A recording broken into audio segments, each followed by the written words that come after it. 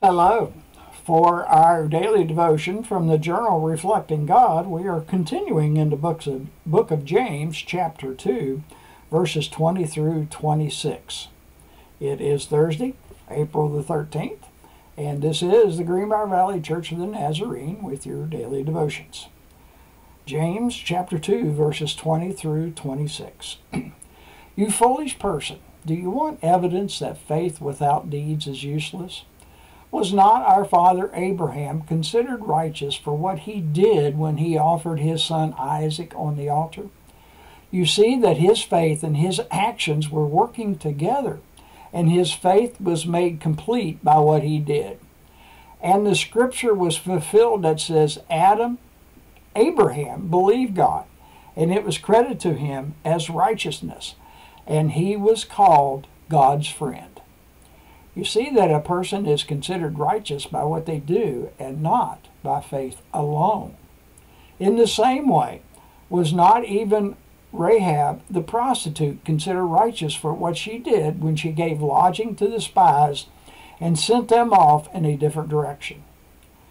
As the body without the spirit is dead, so faith without deeds is dead. And that is the word of the Lord. The article today is titled, Teach Me Thy Way, Lord, by Bethany Akers. Here's what Bethany writes. Think of someone you know who you feel exemplifies the characteristics of Christ. Perhaps this person is a mentor, friend, or pastor you know. Think about or take some time to write down a few characteristics about this person that you admire. What is it about their walk with Christ that draws you to them? What are some of the things about their life that allows you to see the person of Christ more clearly? As you think about that person, I would imagine that part of what makes them a Christ-like person is not just what they say or believe, but how they behave. This is because we are drawn to people whose words match their actions, or faith matches their deeds, as James would say. This makes sense, as this is how God desires us to live. This is a characteristic of someone walking closely with Jesus. You can tangibly see their faith in what they do. Our love for God is proven in our love for people, and especially for our enemies. Our faith is dead without action, and our actions are dead without faith. The hymn is Teach Me Thy Way, O Lord, by B. Mansell Ramsey. Thy guiding grace afford, teach me thy way. Help me to walk aright, more by faith, less by sight. Lead me with heavenly light, teach me thy way. And from the 116th Psalm, verses 13 and 14. I will lift up the cup of salvation and call on the name of the Lord. I will fulfill my vows to the Lord in the presence of all his people. And now for the daily prayer journal of the 500,000 mobilization, for Thursday, April the 13th.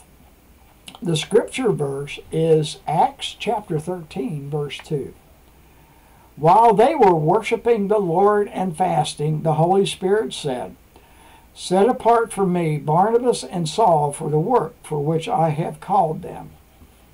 The scripture insights today is written by Steve Otley, who's a district superintendent in Canada Central. Prayer becomes powerful not when we use the correct words or the right inflection or tone of voice.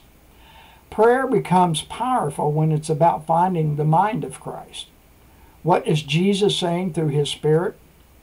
Spending time listening to God in our prayer life is where we find the mind of Christ. It's interesting in today's scripture that the Holy Spirit speaks while the leaders of the church in Antioch are worshiping and fasting. These early church leaders have made room in their worship as they pray and fast to listen to God. As a result of their listening and obedience, The Apostle Paul is commissioned to do what will be a life of mission, planting churches, and writing what became a significant portion of the New Testament. Could it be that God will use you in your context, home, neighborhood, community, church, as you listen to Him? Finding the mind of Christ is the roadmap to joining Him on mission.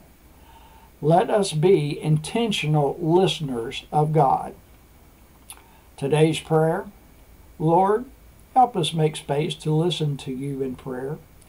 Help us to be obedient, to move in the direction You lead. Empower us to be effective as we join You in Your mission of transforming lives, now and for eternity. And this is your daily devotions for Thursday, April the 13th. Have a blessed day.